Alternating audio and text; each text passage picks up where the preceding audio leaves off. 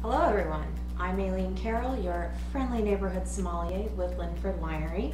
Thank you all so much for joining me today for this virtual guided tour of our Sweet Flight tasting kit, featuring our mango wine, our rhubarb wine, and our red sangria.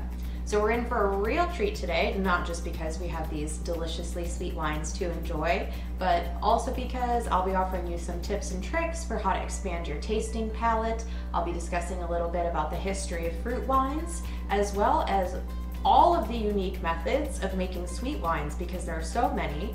And I'll be concluding with a couple of really cool recipe ideas for you, including a rhubarb chocolate sauce and a mango strawberry sorbet. Let's get started. To begin, we have our mango fruit wine, and it might seem funny to try to expand our tasting palette when we have these fruit wines, because I mean, obviously the mango is going to taste quite a bit like mango, but just like when you take a grape and make wine out of that, you get all these different complex flavors. So too is the case when you make wine out of any fruit. Usually when it comes to white wine, I like to break down these different categories of fruit that you can expect to find, and then you can kind of jog your imagination to pick out different fruits in these categories. So the main categories we're going to want to ask our imagination if we're tasting in these are going to include citrus, orchard fruit, tropical fruit, and berries, which I'm adding special for our Sweet Flight. Obviously citrus is going to include lemon, lime, orange, grapefruit. Orchard fruits refers to apples, pears, peaches, and apricots. Tropical fruits, pretty self-explanatory, as is berries. Let's dive into our mango wine.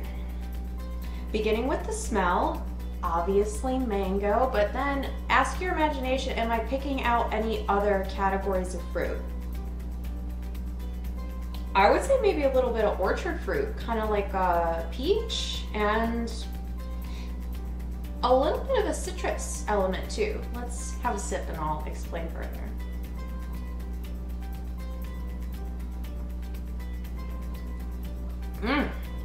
So there is obviously a predominant mango component, but there's more going on to that.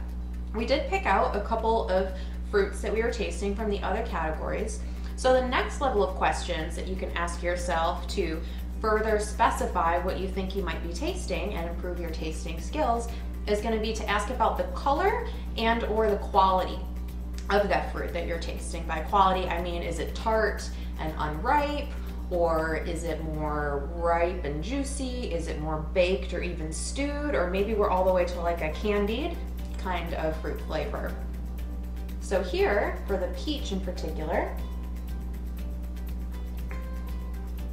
I'd say we have like a baked to stewed yellow sort of peach. And then the citrus, definitely lemon for me, and I want to call it like a candied lemon peel. And even though that's a little bit fanciful, that's really the way to improve your tasting skills. Just kind of ask your imagination if you can get any more specificity out of what you know you're already tasting. So the history of fruit wine is as long as the history of wine made from grapes. I know, yeah, grapes are fruit, but humans have been fermenting pretty much anything we can get our hands on for a really, really long time. And you can make wine out of pretty much anything that naturally has a sugar component. So you can make it out of fruit, obviously. You can make it out of some vegetables like rhubarb.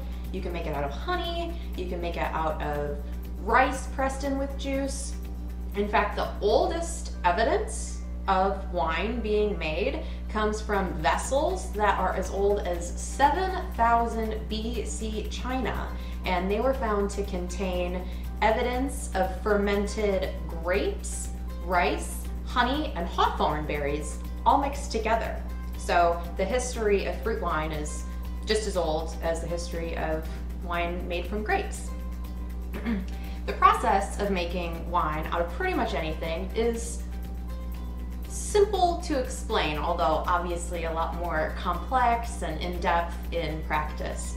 So put very simply, to make a wine, you take anything with a natural fruit, sugar, juice component, you add yeast, the yeast eats the sugar, and that turns into alcohol.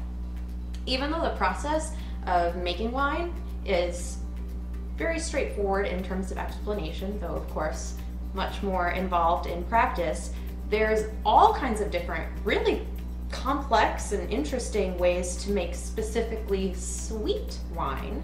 So I'm going to let us enjoy a sip of our rhubarb, and then I'll explain that additional history for you.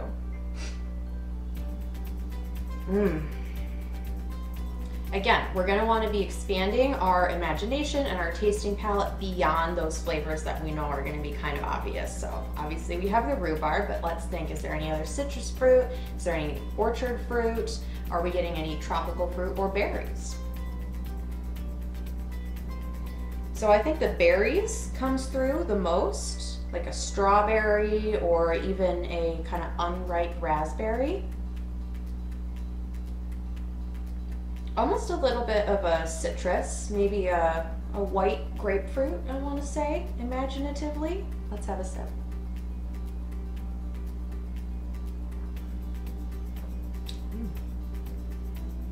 Pretty well balanced. That vegetal aspect from the rhubarb is really interesting. And before we dive more into the flavors, I do want to say that overall, I had said that wine making is rather easy to explain. It's a lot more difficult in practice, and making sweet wine's even more complicated. Making sweet wine from a vegetable is probably the most complicated of all the processes. Vegetables like rhubarb don't have quite as much inherent natural sugar as grapes or other fruit, and they have different levels of acidity, different pH to deal with. So the winemakers, our director of winemaking, Andres Basso, and our head winemaker, Rodrigo Gonzalez, put extra attention into being able to produce this delicious dessert wine out of rhubarb. Extra attention goes into the preparation of the juice for fermentation, lots of extra measuring of levels in order to ensure this delicious final product. Back to what we're tasting in this delicious final product.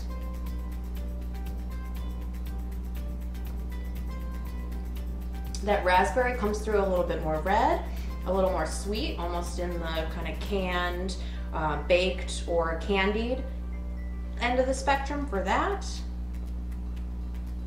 I'd say there's some candied lemon rinds. Again, it's the theme of candied going through our sweet wines, of course.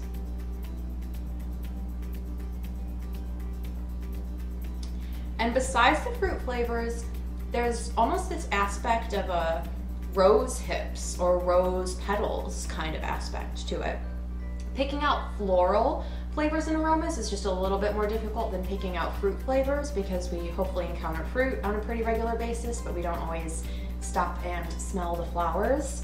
A trick to jog your imagination there before you get out and enjoy all the flower smells is going to be similar to the color trick that we had for the fruit.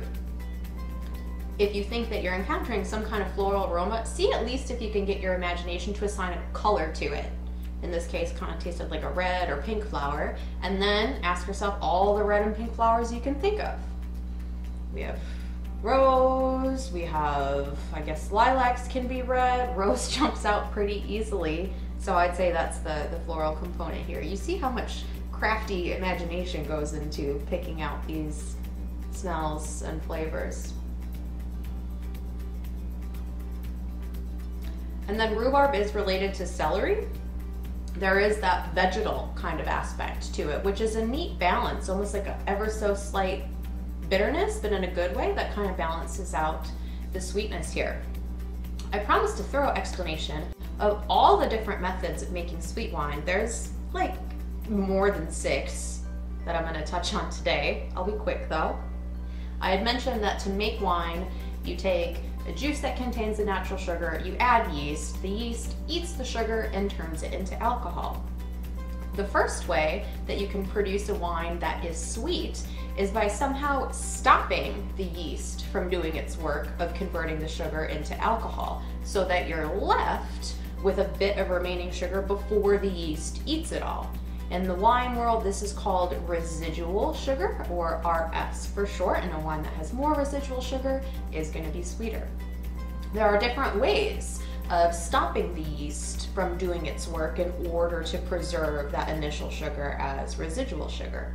You can either chill the wine, filter it, or fortify it. Yeast requires a certain level of temperature in order to operate and do its job, so if you take the wine down below that temperature, the yeast dies and the sugar is preserved. That's a way you can stop fermentation and produce a sweet wine. You can also just filter the yeast right out in a superfine filtration system. That'll prevent it from doing its work as well, maintaining that residual sugar. The last way that you can stop fermentation to produce a sweet wine is actually by adding more of a base alcohol to the mixture, because the yeast also won't be able to do its job above a certain alcohol content point. This is how port, for example, is made. And when you do this, you produce not only a sweet wine, but a wine that will be able to last really long time because that alcohol acts like a preservative. There are other ways of making a sweet wine that don't involve stopping the fermentation process, but instead involve pre-fermentation, finding some way to condense the sugars that are naturally present in the grape or in the fruit itself. You can do this in one of three ways. You can either freeze the grapes, dry them, or let them stay on the vine so long that they get beyond ripe and actually get a little bit rotten. I know that sounds really weird, so I'll explain that one first and let you know that that's not how we make the sweet wines here at Lynfred, but that is actually the method that produces some of the most renowned dessert and sweet wines in the world. So what happens in that kooky sounding method is that the grapes, if left on the vine for so long that they become overripe, are affected by a natural fungus called botrytis. Fungus involved in food, isn't that weird? There's bacteria in yogurt, so just keep that in a little box. But the botrytis affects the grapes by essentially sucking out all the water from them, leaving a really dense, syrupy, sugar-heavy grape. And when you press that and turn it into wine, your final result will have more sugar as well. Even though that sounds kind of weird, again, it produces such well-known, amazing sweet wines like Sauterne from France, and it's so respected as a winemaking technique that instead of just calling it a fungus, it's actually referred to as noble rot affecting the grapes. Again, that's not how these sweet wines are made. So moving on to the next method of how you can condense the sugars naturally in a grape before pressing it into wine. In really northern growing regions for grapes and wine, like Germany and Canada, if you leave the grapes on the vine all the way until they're ripe, it's going to be winter like immediately afterwards. So there's a really limited window to pick those ripe grapes before they'll freeze. I imagine there was some stubborn and determined grape grower way back in the day who accidentally missed that window, and the grapes accidentally stayed on the vine and became frozen. But they were like, I'm not going to let my harvest go to waste. Let's see what happens if I press these frozen grapes. The water is all bound up as ice, so when you press the frozen grapes, you get a thick, syrupy juice that's going to result in a sweet wine after you've fermented it. That process is how you make what's called ice wine. Lastly, you can also condense the sugars naturally in the fruit before fermentation by letting the picked grapes or fruit dry, like turn into raisins before you press it. Obviously then all the water is evaporating out of the grapes, leaving only a nice syrupy juice to start with. This process is pretty famous in Italy. It's called the appassimento method there, and it produces such notable Italian dessert wines as Recioto di Valpolicella and Vinsanto. The final way that I want to explain as to how you can produce a sweet wine is a method called chapitalization, which is just a really fancy way of saying you add sugar. This can be done either before fermentation or after fermentation. The process we use at Lynfred to create these sweet wines is a combination of stopping the fermentation process by chilling and filtering the wine, thus preserving the residual sugar, and there's a bit of chapitalization as well.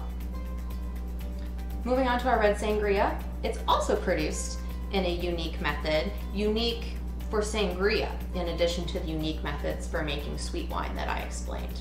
Usually to make sangria, you take a red wine, you add fruit after it's already fermented and the fruit flavors kind of seep in there, and then usually you also add some alcohol to make it even stronger. Our red sangria is made from pure wine. It is made from 58% blended red wine and then 42% mix of fruit wines like cherry, strawberry, raspberry, and cranberry. So we're gonna have a lot of wonderful flavors to enjoy here. Smell-wise, definitely the cherry comes through the most, which I guess we would put in the berry category for this modified white wine tasting grid. Definitely a sweet kind of maraschino cherry, if we want to ask our imagination a little bit more about what kind of cherry. Sweet strawberry, almost like a strawberry jam, definitely the raspberry. Let's have a sip.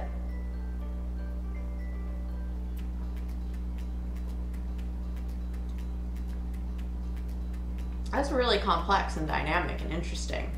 Obviously we have the cherry coming through, the raspberry. There's a nice balance of citrus, even like an orange kind of note, like an orange peel, again a little bit candied. Really, really good. Let's test that again. The cranberry is almost like a cranberry sauce that you would have for like Thanksgiving, that really nice sweet, thick, kind of jammy texture. Really, really cool. Of course, all these wines are amazing to enjoy on their own as a little dessert beverage, but I also wanted to offer you a few recipe suggestions to accompany our tasting today. We'll take a little field trip over to my kitchen. Hello again. Welcome to a little change of scenery. So the two recipes I want to share with you are to start out with a rhubarb chocolate sauce that'll be excellent on cheesecake, on any kind of cake really, and then a mango strawberry sorbet. We're going to start with the rhubarb chocolate sauce. I've got about a cup of the rhubarb wine. I'm going to heat that up until it comes to a boil, and that's going to be mixed with equal parts chocolate chips. So we've got 1 cup of the rhubarb wine, 1 cup of chocolate chips. I'm about to burn the house down. There we go. So we have 1 cup of the rhubarb wine, 1 cup chocolate chips, and obviously that's pretty easy to double or triple the recipe there. Once this comes to a boil, I'm gonna add the chocolate chips. Keep it at a boil as they're melting, and take a spatula stirring that nice and constantly so that they melt really nice and smooth. Once the chocolate's melted and very smoothly incorporated, turn it down to a simmer and just let it hang out for about 5 minutes, stirring occasionally. That'll give it a chance to reduce and thicken up. Test your patience. Once it's done, you are going to want to transfer that to something that you can keep in the refrigerator so that it'll thicken even more. And once that's done, you're left with this really rich, delicious chocolate syrup that has those same nice kind of ripe raspberry, almost vegetal notes that really add complexity to what would otherwise be a very simple chocolate sauce. And that's it. Really simple. Just equal parts rhubarb wine and chocolate chips. Easy peasy. The next recipe is kind of funny. I discovered it a little bit on accident.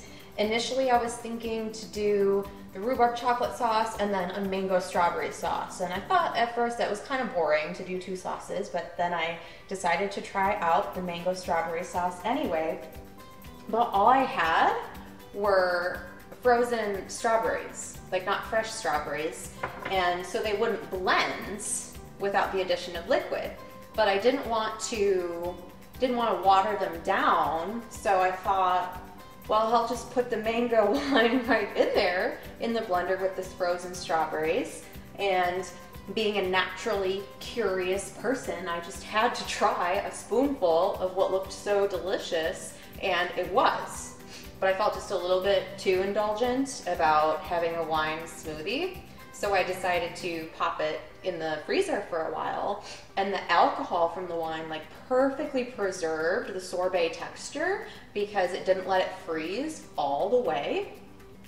Our ratios here are just about 2 cups of frozen, I do recommend strawberries, although you can use fresh instead. Pop that right into the blender. And then we're gonna add just about a cup of the mango wine. So 2 cups or 2 parts strawberry, 1 part mango wine. I will spare you the noise of the blender.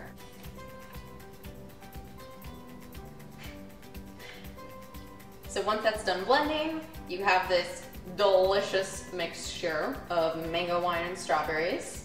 Again, I recommend testing your patience. Do let it hang out in the freezer for just a while. A couple of hours is good.